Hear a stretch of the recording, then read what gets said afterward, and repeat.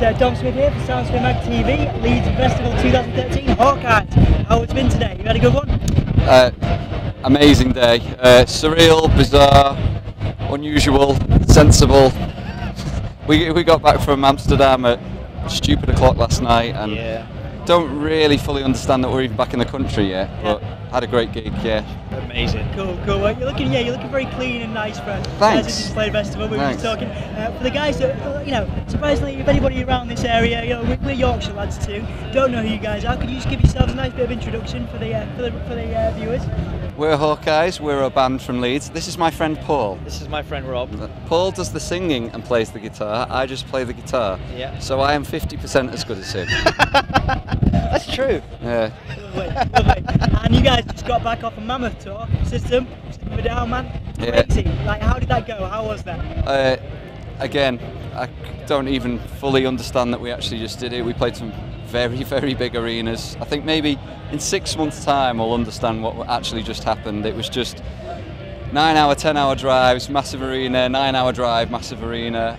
I can't believe that we did it. We're just a band, we made a band in a basement and we're lucky enough to have played those gigs. Yeah, man, Leeds' finest. Any standout moments, like just obviously looking out I saw some clips, man, looking out at the crowd and that. It looks incredible. Was it, any standout moments from that? It was just, maybe cliched, but it was all brilliant. The crew, the band were incredibly welcoming. The crowds were really responsive to us. It was just all brilliant. Wicked. Well, you guys obviously got some new material. That's what this is. Yeah. We just want to ask a little bit about. It sounds great. You've had some great reviews. A lot of people loving it, which is fantastic. How does it move things forward from your previous material, from ideas, from your previous work? What are you trying to aim for with this new stuff? I think we constantly challenge ourselves with like our harshest critics, and when we like to do this thing where between records we like to do an EP, just because it gives us a chance to test out some new stuff and try some new things and see what really works. You got to turn over like material so quickly nowadays, and it gives us a bit of breathing space as well. And I think with this EP we just kind of wanted to take ideas and strip out some of the complexity and focus on the bits that were the best bits of that record and try and sort of make that a little capsule. Now we've done that, we don't know what the album's going to be like. We might go completely the other direction, we don't know, but it's about challenging ourselves constantly and saying let's not do what we did before. So yeah, it's absolutely pointless to do the same thing again. It was also the first songs we've written with Steve on drums. Steve didn't play on ideas, so he'd had a year of intense touring where he'd technically been playing other people's songs, so he was really keen, as we were, to get new stuff out there with the current lineup. And he writes some really good riffs as well.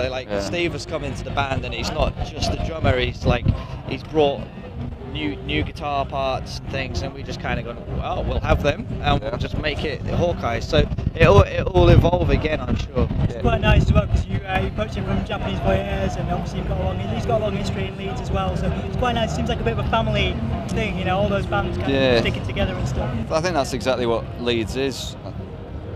Really lucky that it's not just bands as well, but promoters, artists, people who make videos. It's just an incredibly creative place, and luckily enough, when Matt, our old drummer, decided that he wanted to move down south and he couldn't commit time-wise, Steve's old band was splitting up, and Steve was sort of turning up at all of our gigs saying, I love you guys. And we were really lucky that the transition was so easy. He learned 4 years worth of music in about 3 weeks, which is a testament to his level of musicianship. Yeah, man, yeah.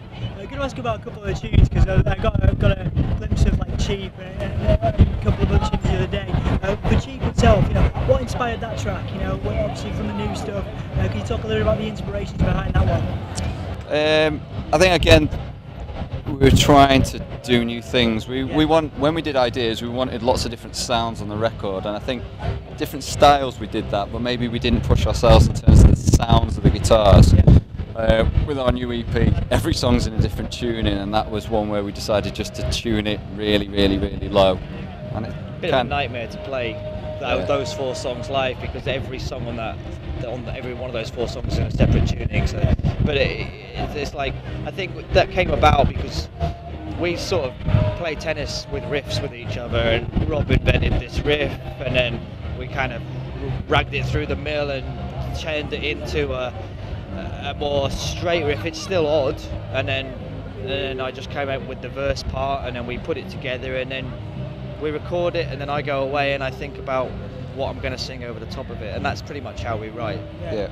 I was going to say, because Never Never Just Not Now is the same. It's like really complex and heavy, but with some really nice melodic parts in it. Is that the same? Just the idea is trying new things, trying it. Yeah.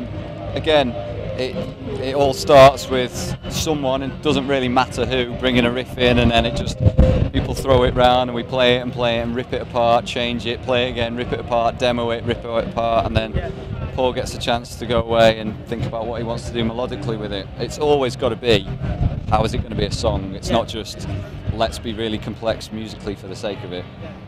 Well, so what's next for you guys? And you've got the Coheed dates coming up with the Leeds band Battle Lines on the bill as well. And yeah, it's brilliant. It's nice to see those guys on the bill as well. I was just talking to them before, so I've watched them play small shows in Nation of Shopkeepers and the small venues around Leeds, and they've been.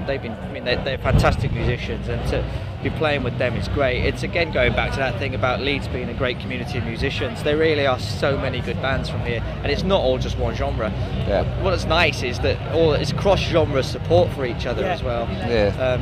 So they're doing that with us, and we're doing that with Coheed and Cambria. I don't think we're playing the same dates, which is a shame, but representing Leeds. And then we've got a tour in October with Black Spiders and Baby Godzilla from Nottingham, which is going to be really good.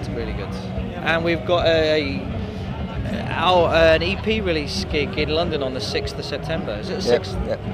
The Black Heart. Nice plug. It's always good. It's a nice venue as well. Nice and little venue. buy our new EP. Absolutely. Buy 12 copies. Cool. Well, you guys are obviously veterans of the Leeds music scene and the festival. Particularly for Leeds and Bramham, what are your tips for a good Leeds festival for fans of yours, and also obviously just surviving it, bands to see, bands you're looking forward to seeing while you're here? Tips for the Hawkeyes, Hawkeyes fan club kind of thing. Is there a Hawkeyes fan club? Oh, there will be now. What's it called? Bird Love, I don't know. Bird Love.